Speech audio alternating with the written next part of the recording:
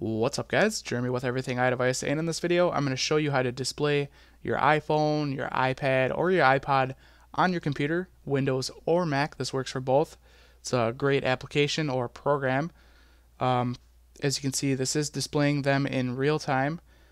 So I'll just show you the program real quick. It's called Reflection. I'll leave the link down in the description. It's on sale right now, as you can see, for $11.99. It's normally $15, so I actually got gypped out of this. I bought it like 2 weeks ago, and I paid the $15, and then within 5 days it was on sale. Whatever, that's fine with me. It's still a great application, and it's worth $15 if you ask me.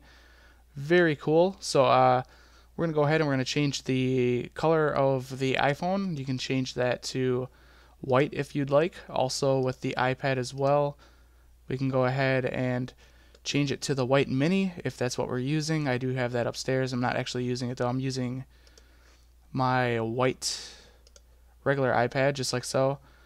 And this is just a very cool application. The way you open or enable it is just launch the program or app depending on what system you're on.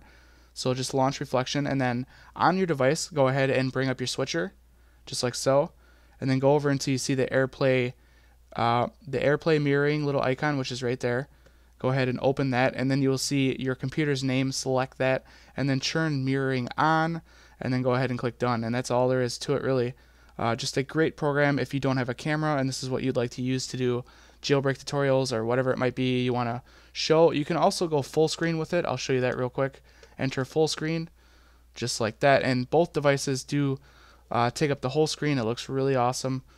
We can go ahead and exit this by clicking the little icon in the right. And yeah, that's basically it, guys. Again, it's called Reflection. The link will be down in the description if it's something that interests you. If you enjoyed this video, be sure to throw me that thumbs up. That helps me out a lot. Also, if you want to see more tutorials like this, be sure to click that subscribe button. This has been Jeremy with Everything iDevice, and I'll catch you guys in the next one. Peace.